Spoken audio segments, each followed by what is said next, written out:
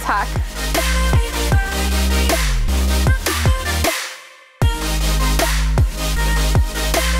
My name is Tara Troy. I'm an Ambassador Animal Resources Keeper here at the Phoenix Zoo.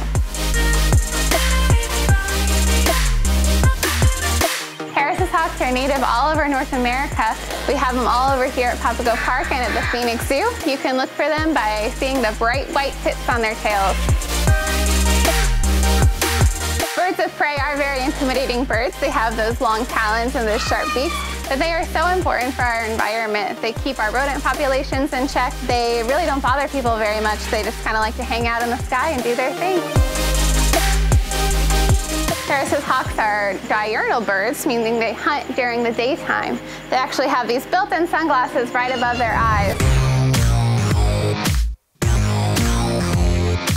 They're very good hunters, and Harris's hawks are actually one of the only species of raptors known to hunt cooperatively. Some people call them the wolves of the sky.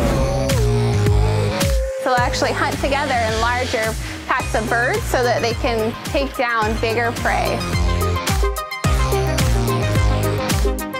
Merlin is a true carnivore. In the wild, they hunt all sorts of small mammals, rats, rabbits, mice, and Merlin, what brought her here, she is a rescue bird. So Merlin has the bottom half of her beak missing. It had to be amputated due to some wire wrapped around it when she was found in the wild.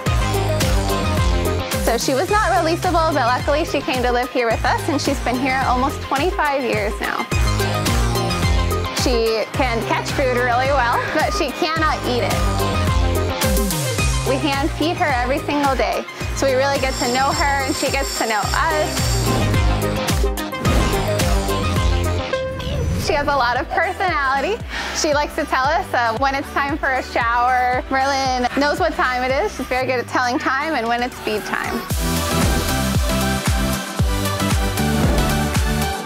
I love teaching the public and reaching out to so many guests that I get to see and teach them about the importance of all our animals in our natural world.